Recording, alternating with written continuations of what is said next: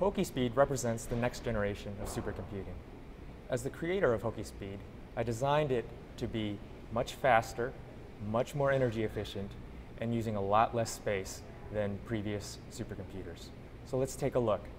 We're now in the staging room for HokieSpeed, and this is an example of one of the compute nodes here.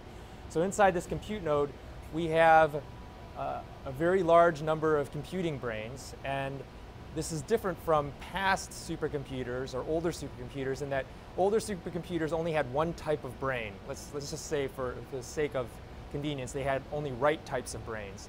In this kind of compute node, we have left types of brains and right types of brains in order to do computations faster and more accurately by leveraging different types of brains and many of them. And so inside here, what you see is that here are the traditional types of brains that you see in older supercomputers. These are called CPUs, or central processing units. There are 12 of these. On either side of this, underneath these silver shields, are something called GPUs, which are graphics processing units. And each one of these has 448 other types of brains. And so in all, there's on the order of 1,000 brain individual entities that are operating within this single compute node, and we have over 200 of them in the machine room behind me, and this is where these nodes are being housed. So let's go take a look. We're now deep in the bowels of the machine room where HokieSpeed resides, as well as many of the other supercomputers here at Virginia Tech. You might notice that I'm talking pretty loud or even screaming to some degree because of all of the cooling and fans that are needed in order to keep these supercomputers operating at optimum efficiency.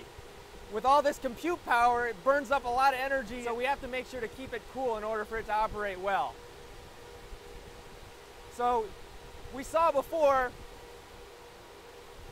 that inside one of these compute nodes is two sets of brains, CPU brains and GPU brains, and they work together collectively.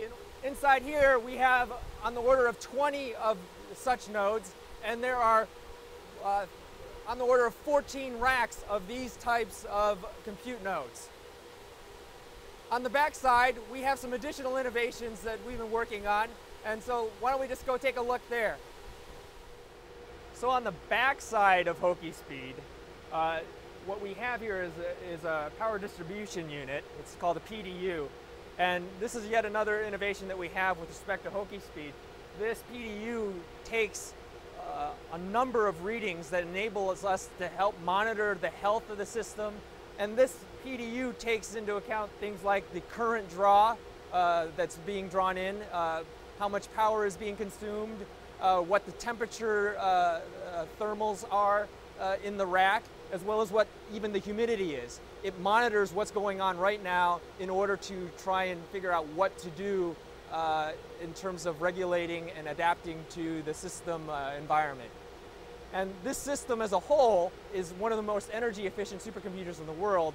It's ranked number 11, and more importantly, it's the highest ranked commodity supercomputer here in the US with respect to energy efficiency.